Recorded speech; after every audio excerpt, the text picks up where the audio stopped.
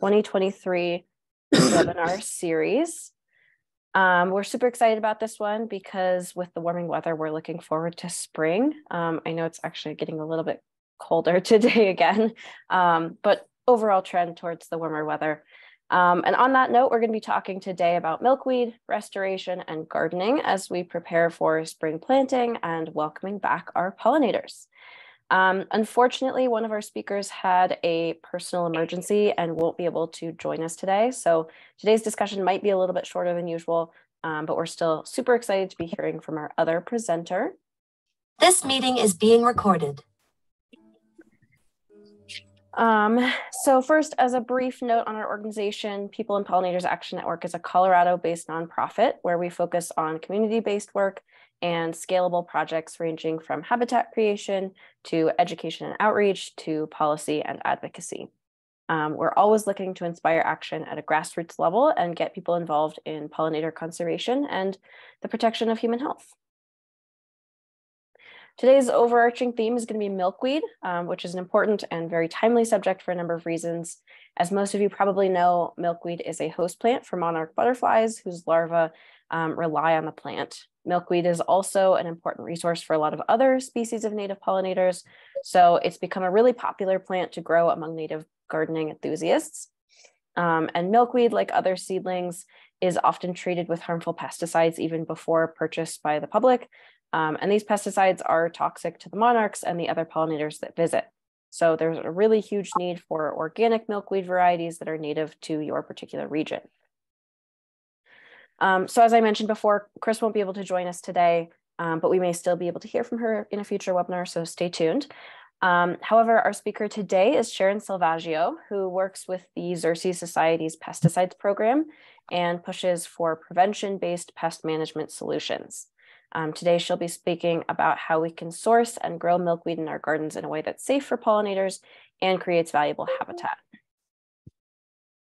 And before we jump in, I just want to thank you all again for being here. It really means a lot for a small nonprofit like ours to have all of you engaged in our projects. We hope you learn a lot today and become inspired to help make a difference for pollinators in your own way. A few reminders for the webinar itself. Please just stay muted during the presentation and leave any questions you may have along the way in the chat. We will be having a moderated question and answer session at the end, time permitting. We should have plenty of time. And the webinar will be recorded and posted to our YouTube channel after the session. Also, if you like these webinars and are excited about our mission, please consider donating so we can continue doing this kind of work and putting on events for you all. You can visit our website, which is just www.peopleandpollinators.org, to find our donation page, and I'll also drop the link to the page in the chat. With that, thank you guys so much, and we hope you enjoy. Well, thank you so much, Nicole. I'm going to go ahead and share my screen.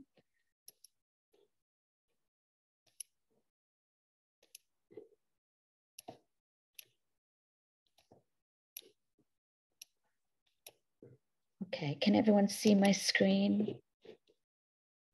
Yep, you're looking great. Okay, great. Well, I just want to say thanks to PPAN and especially Joyce and Nicole. I first met Joyce, I don't know, about a year and a half ago. My boss had said to me, you should connect with this really great nonprofit in Colorado called People and Pollinators Action Network. And so I met Joyce, and over the last year, I've really been, it's always just sort of like, I feel like Joyce is so solid and being in meetings with her, like she can just kind of cut right to the chase, you know, kind of just really focus on what's important. And this is a great organization. I don't live in Colorado myself, but it's just been a pleasure to know that PPAN exists and is doing this great work out there. So really appreciate the opportunity to talk today. The title of my presentation, Pollinator-Safe Plants for Bee and Butterfly Gardens and Restoration, is broad, but as Nicole mentioned, I'm really going to be focusing on monarch butterflies specifically, and really monarchs are just kind of a proxy in many cases. You know, it's something that we care about, something that the public cares about, but there are, you know, thousands of other butterfly species out there that are native to the United States, probably not that many native to Colorado, but everything that we can do to continue to provide habitat for them is really important. But I'm going to kind of talk about what we need to think about when we're providing that habitat, particularly when we're buying plants.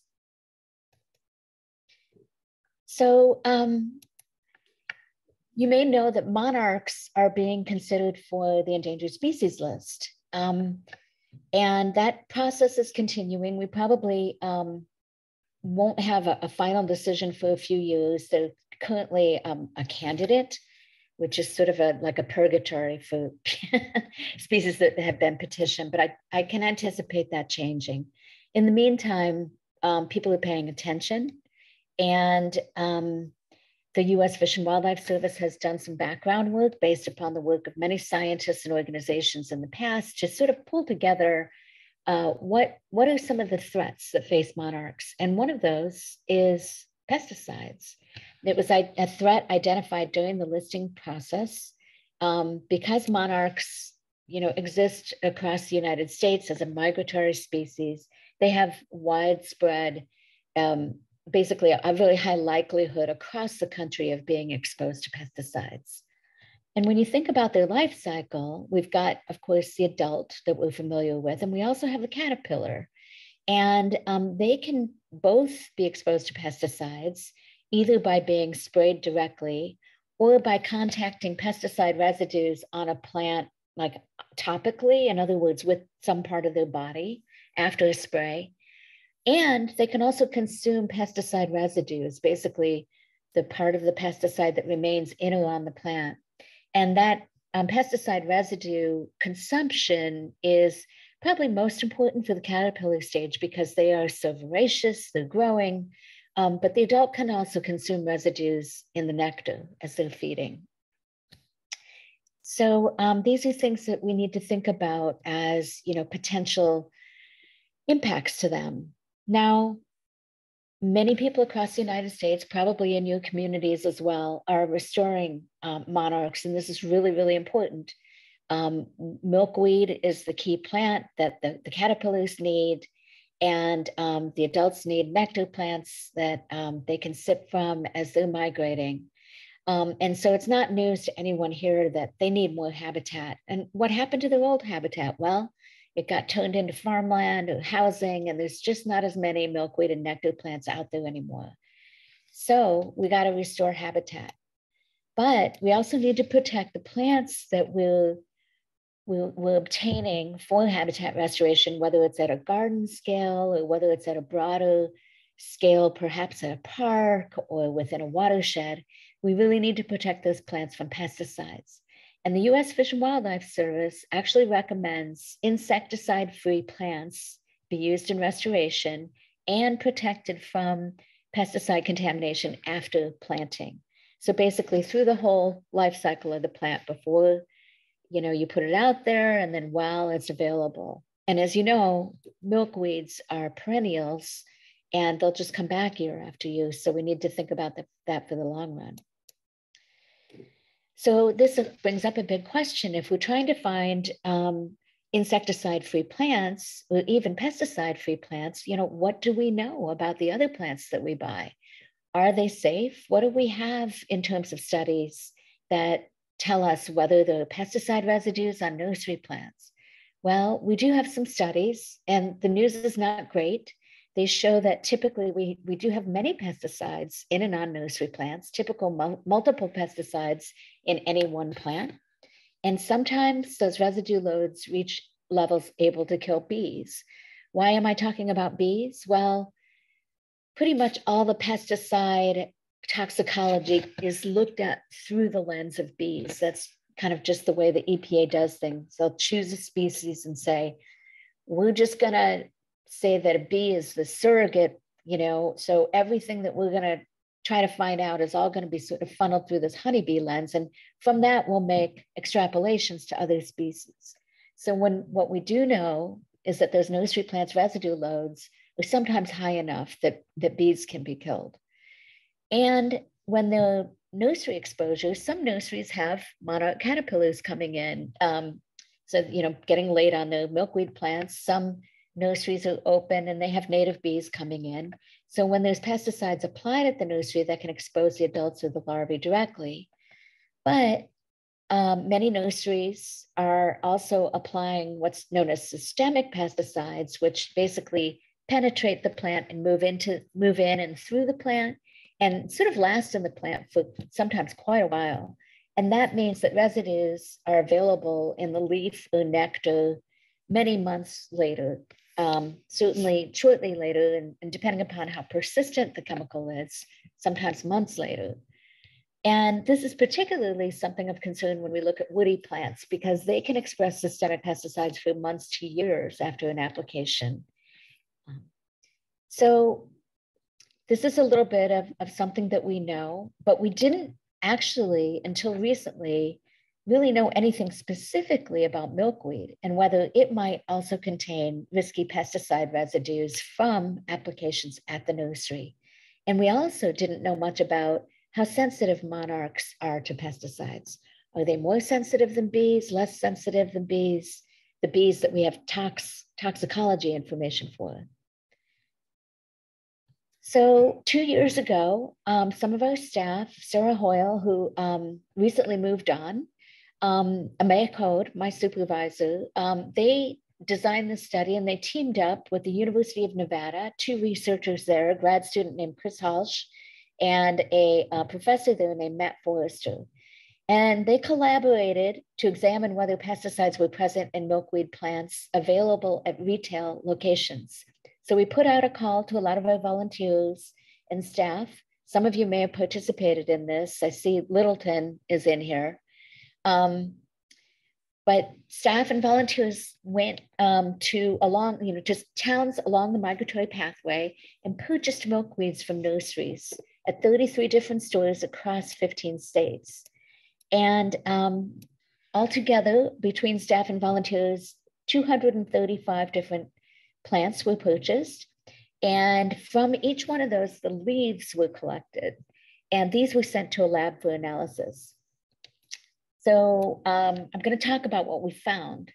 For a few of the plants, we collected 2 weeks later those leaves again. We wanted to find out if the residue levels had declined in 2 weeks, and if they had, which ones had declined and how quickly.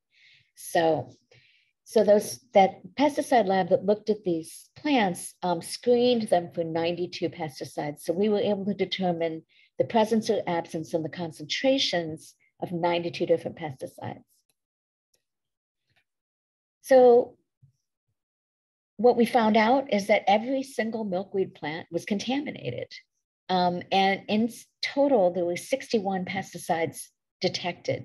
Most of these were insecticides and fungicides, but we also did find some herbicides and one, what's known as a synergist. It's often applied in mixture with other pesticides to make them more effective.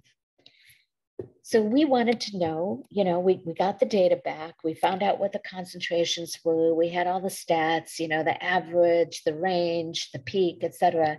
And we wanted to know what this meant for monarchs. But depressingly, the literature on how pesticides affect monarchs is still really slim. So out of the 61 pesticides that we found in the plants, only 9 of those pesticides have actually been tested directly on monarchs. So we were only able to actually analyze, in a sort of robust scientific manner, what the toxic effects were for those 9 pesticides. But before I go into that and what that told us, just a few other details about what we found. Out of all those 235 plants, there was an average of 12 pesticides per plant, but it ranged from only 2 in 1 or 2 of the plants up to 28 pesticides per plant.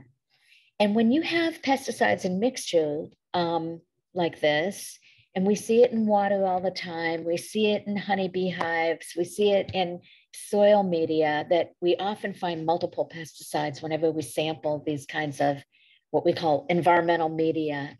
Think of anything out in the environment, sample it, and you find multiple pesticides. And what that means is that when there's multiple pesticides, there can be a possibility that there's additive or even synergistic effects between those multiple pesticides.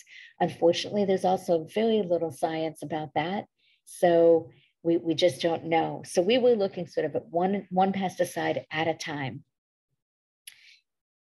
One thing to mention here, we had done a similar study 2 years earlier, just looking at milkweed plants that were sort of growing in the wild, mostly next to ag lands in the Central Valley. And in that study, we found an average of 9 pesticides per plant. So it was kind of surprising that these nursery milkweeds had 25% more pesticides than these ag land pesticides. So it raised a question again about whether these chemicals have the ability to interact and have higher toxic effects. And also, what's going on with nurseries that there's so many pesticides? So what we found, just looking at those 9 pesticides that we had toxicology data on, we found that almost 40% of the plants contained pesticides at levels that would be considered toxic to monarchs. And these plants that were toxic came from about half of the sampled locations. If you recall, there were 33 different towns, 15 different states. About half of those locations had plants with residues at levels that were of concern. Now, what was it that we found that was so concerning? Well, it wasn't insecticides necessarily. We did find a lot of insecticides, and if we had tox data on insecticides for monarchs, we might have been able to say something about it. But what we found is that we had fungicides that were associated with shorter wing lengths in monarchs. And this raises the concern that caterpillars who are consuming these compounds could ultimately experience reduced ability to migrate. This has been seen in other butterflies when they have smaller wing lengths as a result of pesticides. So we're concerned about that because obviously this is a migratory species. So a few other notable findings from the study is that the number of different pesticides and their concentrations were quite variable between all the 235 plants. There were some plants that had tags that touted their value to wildlife, like pollinator friendly or, attracts monarchs or, things of that nature. Unfortunately, and surprisingly, those kinds of plants, they were actually almost twice as likely to have harmful fungicide levels than plants without the wildlife tags. Another huge surprise for us to see that. Looking back at insecticides, the levels that we found, we definitely would consider high for bees if they were found in pollen or nectar, but we don't know effects for monarchs. And we were testing leaves in the study. The last thing that we found that was kind of interesting is that, do you remember I mentioned that we kept some of the plants for 2 weeks and we pulled some of the leaves again and tested them. And we did see that some of the concentrations declined in those plants for some of the compounds. So there's certain pesticides that are considered more short-lived. Spinosad and acephate are 2 examples. We did see reduction in those chemicals after 2 weeks, but some of the pesticides, including like this fungicide called azoxystrobin, which was one of the ones that was problematic for toxicity, it has a long half-life and it did not change. I hope that made sense. I know I'm using some technical language here, but essentially, these pesticides can last for a while, some of them in plants.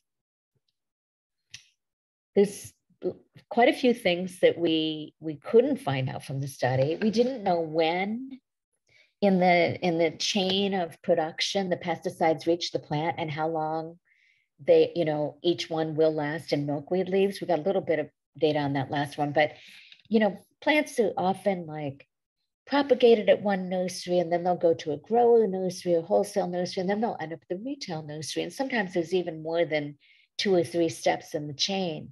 And we don't know when those pesticides were applied. We also don't know whether they were a result actually of direct application for pest management purposes, or if they just landed on the milkweed from applications to nearby other crops.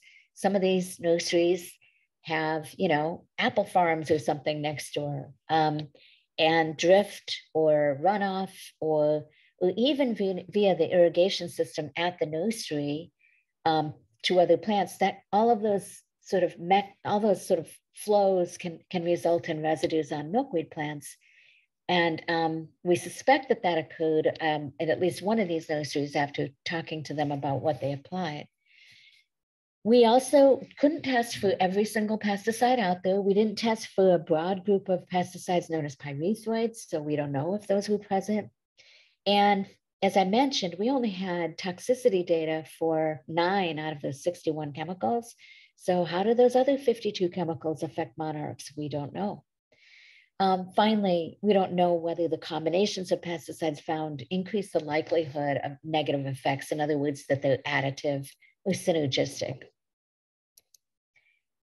So lots of concerns that came out of that study. And so what do we do about it?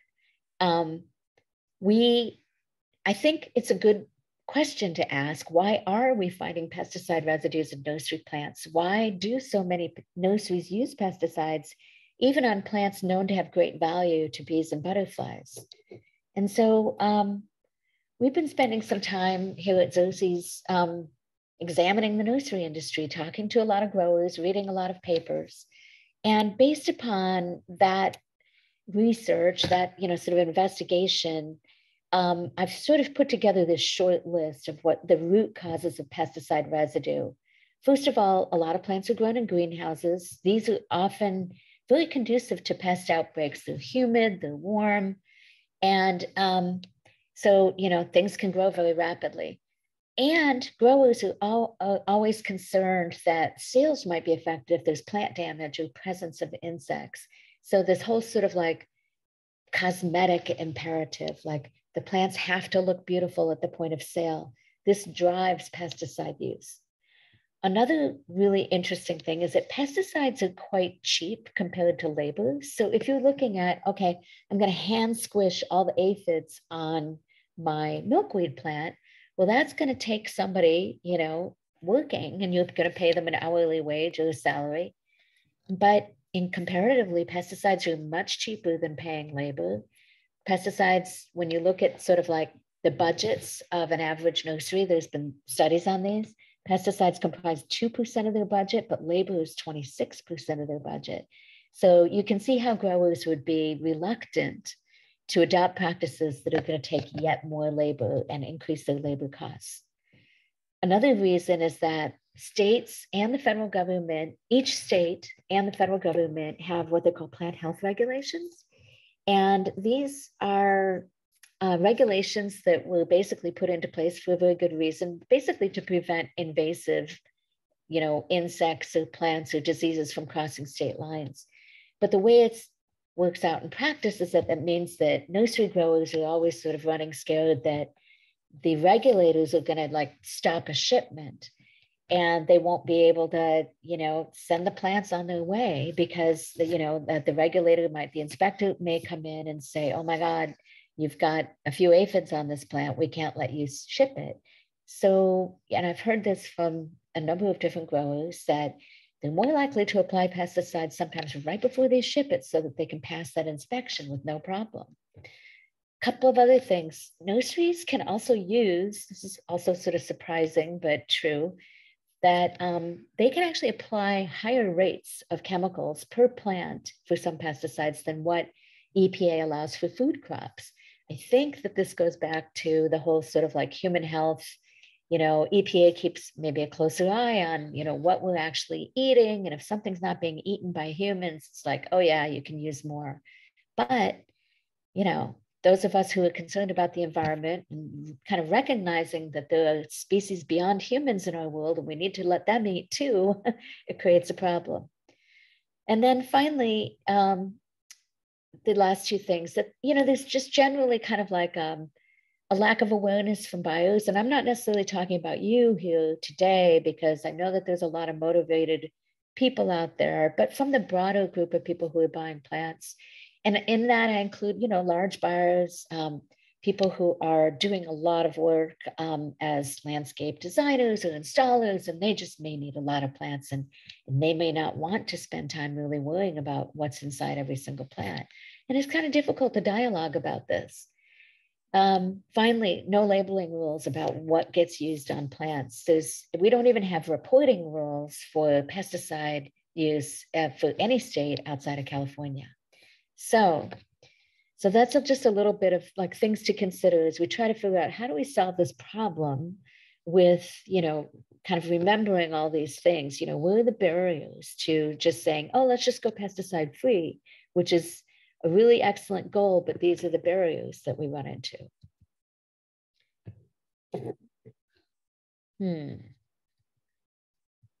Okay. So, probably a lot of you remember back in, about 2013, 2014, 2015, we all started hearing a lot about neonics and how toxic they were to bees. And the nursery industry was particularly sort of targeted with campaigns. A lot of gardeners and were going in and saying, I don't want neonics on my plants. And they did actually respond. They, as an industry, really diminished the number of neonics that they're using as an industry. We know that from reporting in California. We also know it from some studies that have been published. However, neonics, they were serving a purpose for these growers. They were helping them kill off some pests, and the easiest thing for them to do was to basically switch to other chemicals, which is exactly what they did. So what we know from a study that was done in 2021 is about half of nursery producers used neonics this year or last. That's, down, but still about half. And some growers have switched to other insecticides. Others have not, but a lot of it depends upon their perception of labor cost. Again, this is based on a study where they had these intensive interviews and looked at hundreds of nurseries across the country. When you look specifically at California, this chart was created by Susan Kegley at the Pesticide Research Institute in California. And she gathered data from California's pesticide use reporting system just to compare, like, okay, let's look at the 4 neonics, which are the 4 on the top, or 5 actually.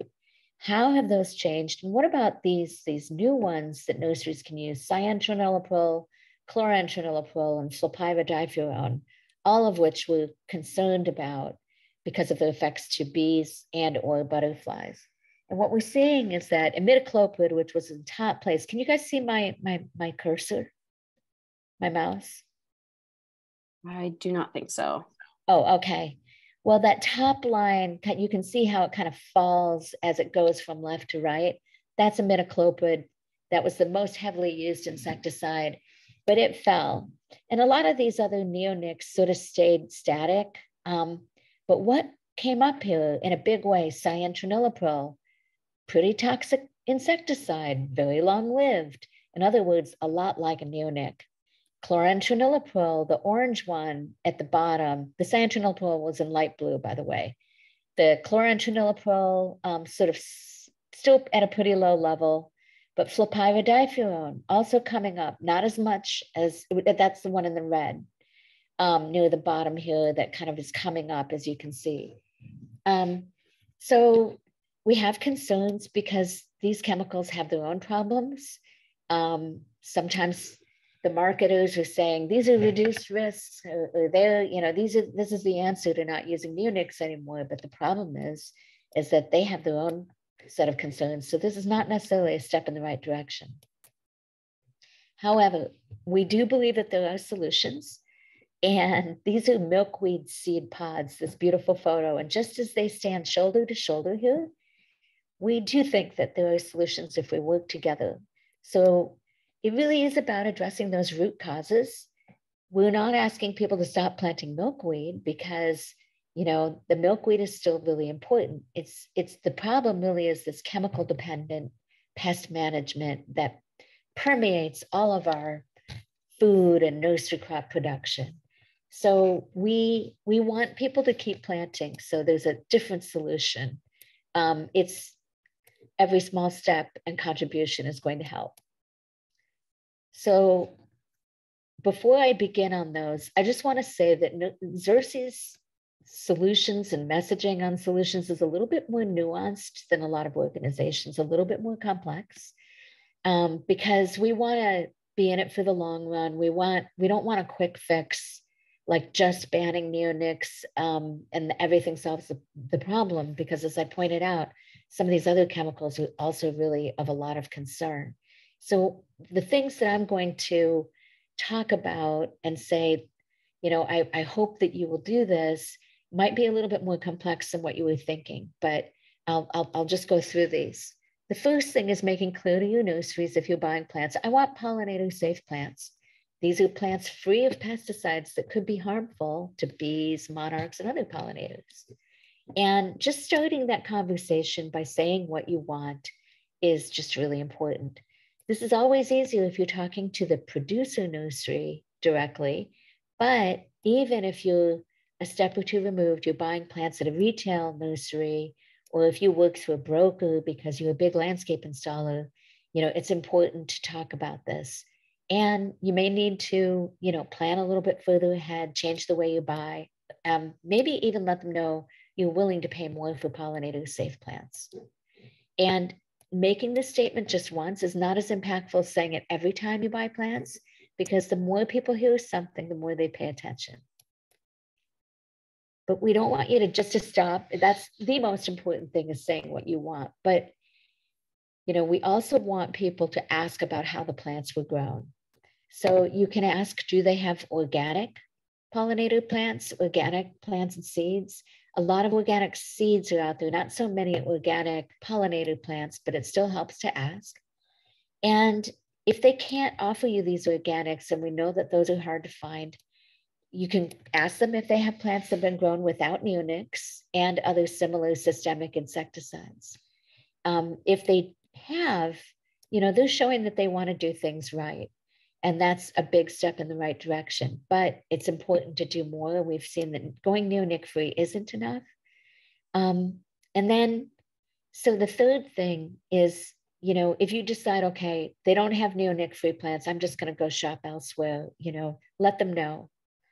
But you can also ask what steps they take to offer plants grown using pollinator-friendly pest management. And I'm going to talk about what that means on the next slide.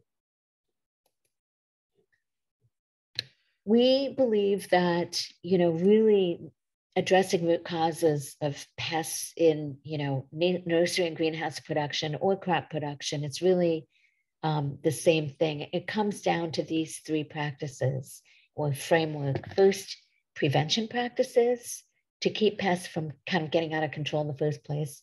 Monitoring before pesticides are used. In other words, not just applying pesticides out of habit or by the calendar, but seeing whether the pest is even a problem right now.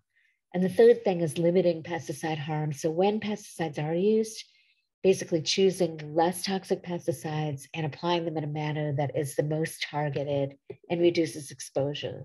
So these are really important principles of pollinator-friendly production. And so when you ask about, what do they do to offer plants that have been grown with pollinator-safe practices, you'll be talking about these three things with them. Before I kind of give a little bit more detail about that, just we encourage people to be, bold, like ask for the manager, ask for, a person to take some time out of their day and talk to you, but also be friendly and do some homework ahead of time. Familiarize yourself with the nursery, come in with a smile, build a rapport. And you may find that people can't answer your questions. So ask if you could speak to someone who can, and follow up if you need to. Maybe they're not in on Saturday or whatever, but they might be in on Monday. So follow up. And whenever possible, if you can leverage your purchasing power, like if you're a large buyer, you could consider contract grow so that you can say, this is exactly how I want my plants grown. And you can specify which pesticides may and may not be used on those plants. This is something that we're doing at Xerces. We are contract growing a lot of plants. And our goal is to have reliably safe plants, basically finished plants that are free of pesticide residues that could result in harmful pollinators. And so we looked at all the pesticides that nurseries could be using out there, and we looked at their effects as much as we could find, and we were able to find a lot of information, but you know, do they affect adult bees? What about their offspring or their larvae? And what about butterflies and their caterpillars? And so we looked at all that and basically came up with a series of specifications to protect bees and butterflies and their young from these pesticide residues once they're ready. So the specific provisions of that is that we don't allow, for under contract grows, we're saying you can't use any of these pesticides. We have a list like that, but then we have another list we say you can use these, but not 2 weeks before you deliver them to us. That would allow these more shorter lived chemicals time to decline. If you buy plants frequently as you may be a farmer, you may be a retailer, you may be a city or a restoration organization or a landscape designer or an installer, consider a purchasing policy. This is a proactive way to integrate pollinator safety into your purchases. And if you work with nurseries under those grow contracts, as I said, you'll be able to specify exactly what you want in advance. So going back to that whole pollinator friendly thing or pollinator safe, how do you learn about that? What exactly do you ask about when you're looking at those three concepts of prevention, monitoring, and limiting pesticide harm? Well, I'm not going to go into a lot of detail today because look, I'm so lucky that I was the only one here today because I've taken up all the time. But if you search out these two fact sheets at our website, Buying Bee Safe Plants and Offering Bee Safe Plants, you can find the questions that we recommend asking.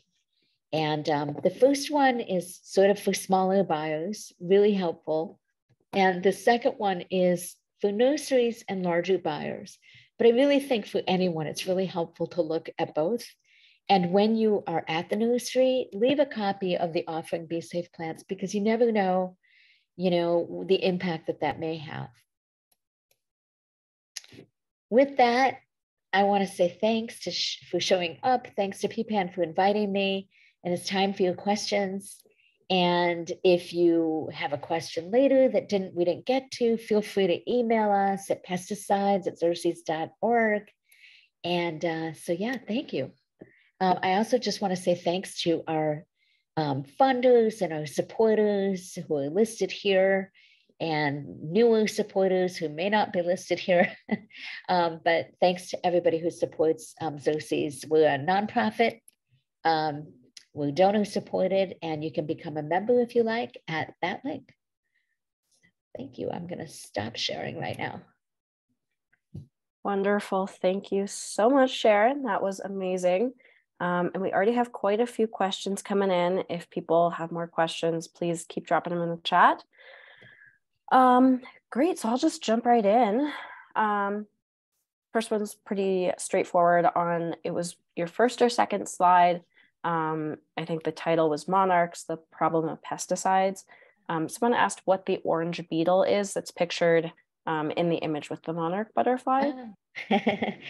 Great question. I'm not sure. I'm not an entomologist myself. I've sort of picked it up through osmosis, being with Xerces from all the other people who are really good at all that stuff.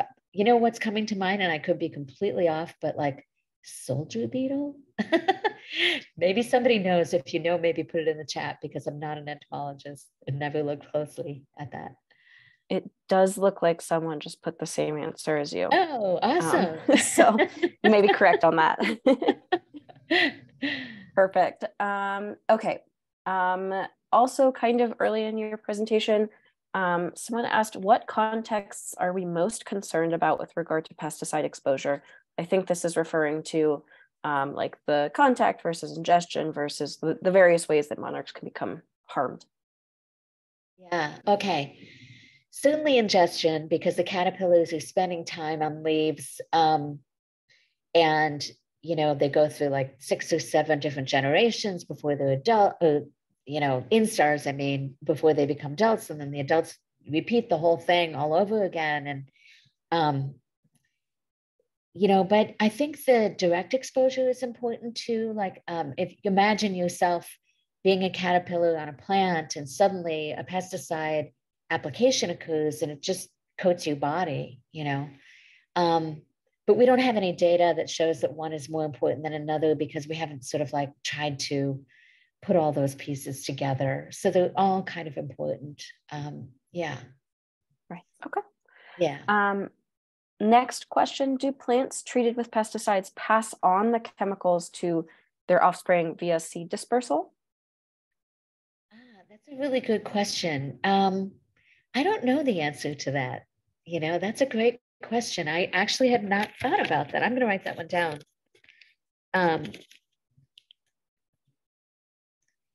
So you're basically saying, do monarch adults pass on to their offspring or the caterpillars through the entire, does it basically go to the next generation? I think the question was about if the plants pass on, like if the plants are treated with pesticides, but okay. the monarch thing is also interesting. Yeah. We don't have a lot of data, unfortunately, about pesticide residues in seeds, but we certainly know it's possible because seeds are a storage organ and plants are transporting chemicals around their, the whole, structure, the leaves, the plants and roots. But whether there is much there and whether it basically becomes, something to be concerned about in the next generation, we don't unfortunately have much data on that. We think about it, but unfortunately, I just have really nothing to go on. Yeah. Well, this is why all of you are so important. The more that we can get people interested, the more science happens around it. Right. All right. This is kind of a common question in different variations. Someone asked, I grew showy milkweed from seeds collected from wild milkweeds in a nearby state park. Can I assume that those are free from pesticides? I wouldn't assume anything. I think what makes sense is to figure out who's managing that land, and you could go in and talk to them and find out what kind of pesticides are being used here. Maybe there's none, but pretty much most park districts that I've ever worked with, like say it's a park, they use herbicides at least for invasives management. Sometimes, you may have something like emerald ash borer in the area or something. And in that case, you have some pretty toxic insecticides that are being injected into trees. And then when they lose their leaves, there's still residue in those leaves that come down into the soil. So I think the best approach is to talk to whoever the manager is of that place and try to find out. Again, we don't really know if the residue would carry through to the next generation. So it might not be a huge concern, but it's great to just enter those dialogues because then those managers know that there's people out there that really care and they might think about doing things a little bit differently, maybe putting a buffer around, any milkweed that they have and so on. If they're not doing that already, I would hope that they would be. Right. Yeah. It's got to be so context specific. Yeah. So moving on to the study that you were talking about, do you know if there was a specific species of milkweed that was focused on for that nursery study, or were several species sampled? There were several species sampled, including tropical milkweed, which is widely grown, not recommended actually for lots of places. But yeah, I can't remember all of the species, but I think there were 4, 5, 6 different species that we collected because we were buying from East Coast stores, in Colorado and the Midwest and on the West Coast as well. And there were quite a few different species being grown. Awesome. Yeah. Awesome. Someone asked, and I know your expertise may be more on the pesticide side of things, so if you can't answer any of these, that's totally fine. But someone asked, how easy is it to grow milkweed from seed? What I've heard, I tried growing milkweed from seed once and I had no luck. But I've heard that the seed that's native to where I live, which is Oregon, needs to be what they call stratified, which means it has to go in the fridge or the freezer for a while. What I have found easier is buying the plants, from the stores already as, young seedlings. But there are people that are successfully growing from seed. So I could refer you maybe to some other Xerces people who know a lot more about that and might have some tricks up their sleeve. Or you could just contact, kind of like the info@xerces.org or whatever are sort of broad to get a few more tricks. And there might be local organizations that can help you too. Maybe PPAN has that info. Yeah. Yeah, absolutely. And we will link the Xerces info in our follow-up email. So anyone who's interested in following up more on specifics, feel free to do so. Monarch specific question, where do monarchs go when they're ready to form a cocoon? How far do they go? And do they have any particular type of medium they prefer? They stay on the milkweed plants and they hang. So they basically on the plant that they were, the eggs were laid on. The adults are laying the eggs on the milkweed. The caterpillar hatch out and they grow. And then they eventually form that cocoon or chrysalis on the milkweed plant. So they're right there. They're pretty much, staying in one neighborhood their whole life, right? Or not their whole life, but, and then at that point, when the chrysalis is ready and the adult emerges, the adult then moves further north and goes to, the next stopping point essentially along their migratory path until they finally essentially turn around up in the northern states of Canada. So yeah, that's where they are. And those milkweed plants really can be anywhere. They might be in ag lands, they might be in someone's backyard, they might be in a park where those eggs are getting laid and where the young are developing. Yeah. I'm curious, we're running low on other people's questions. So people, if you have them, drop them in the chat. But I have several questions that I am curious about as well. What are the next steps for getting monarchs on the endangered species list? You mentioned they're a candidate right now. Do we need more studies on population levels, or what happens next? Yeah, candidate is sort of, like I said, it's kind of like this weird purgatory because sometimes species stay at the candidate level for years. What it means is that it was warranted but precluded by higher priority work the U.S. Fish and Wildlife Service had to do. In other words, it meets the criteria for endangered species listing, but they don't have time to do it right now. They don't have enough staff. So when it will come off, I'm not sure, but my recollection, I'm a little bit foggy on this. It's been a while since I looked at this, is that they're continuing to do more background research on this. And if there's somebody who remembers this better, knows better themselves, feel free to put it in the chat. But there is some background work happening. And I think that there's going to be some, kind of like 5-year time frame where they're going to look at it again that maybe they committed to this time. I'm sorry, I'm a little bit foggy on that, but All good. no clear answer. Yeah. Yeah, totally. Yeah. More specific to your work, do you have any thoughts as to why the plants that were marked with wildlife or pollinator tags in that nursery study, why those ones had higher chemical levels? Do you think that was like certain retailers spray their plants more and also happen to tag more of their plants? Or do you have any thoughts of drivers behind that trend? I wish I did. We do know that some retailers do spray their plants, and including putting on fungicides and insecticides sometimes.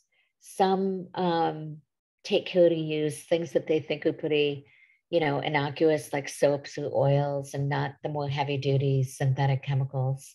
But we don't really know where and why. It really definitely was a surprise. It's not a surprise to see fungicides on nursery plants. Fungicides are probably much more heavily used than insecticides in nursery production. Again, I think going back to that humidity and greenhouse production and all of that, diseases can just start and grow so rapidly. And many nursery growers are sort of look at fungicides. They actually call them preventatives versus curatives, and they are basically told, like, you have to put them on every week in order for this to basically stop, and so they're used to using fungicides frequently. They're used to using them without thinking that they might be toxic to anything. because the conversation's been all around neonics and other insecticides. And so, so I think we as environmental advocates and gardeners, you know, knowing that a broader array of pesticides can actually be harmful to the wildlife that we're trying to protect, you know, it's good to know that, hey, we really need to take a look at fungicides as well as insecticides. And herbicides, they don't actually get a complete pass either, because we see some negative effects of herbicides as well. So it's the unfortunate truth. Yeah, absolutely. Well, on that note, I don't know, Joyce, if you have anything that you want to bring up before we conclude here. Couple things. Thank you so much, Sharon. Wonderful presentation. Really appreciate it. I will say that PPAN did participate in the study by purchasing plants in Littleton. I don't know the specific results of those, what was found on those plants. So that's for another day. And along with Xerces and some other organizations, we're running a awareness raising campaign around this issue on social media over the next 2 months. So if you follow Xerces or PPAN, please watch for those posts and share them broadly. We are trying to really spread this message so people can be informed consumers. And I see that Ingrid has given me a little tap to go way off topic here and talk about something very important to what we're working on at the Capitol. So I will mention this since we have a few minutes. We are working to restore local control over pesticide use to our local communities through the Pesticide Applicators Act. And the bill number we're working on is SB 23-192. And we're looking to get an amendment into that bill, which would restore the right of communities to have some authority over their pesticide use. And we like to say in a nutshell that this enables them to be able to better protect special unique resources and public health. And I'm certainly happy to offline answer more questions about that. But in the meantime, I will just post a page in the chat about this campaign. And we encourage you to call your legislators. And I'm just doing this as I'm speaking. Please call your legislators about this quickly, because this bill is going to hearing this coming Monday. Appreciate the moment to give you this little advocacy minute. Thanks, everybody. Thanks for coming today. Thanks so much. And thank you again to Sharon. Amazing talk. And I hope everyone has a great rest of their Wednesday. Thank you.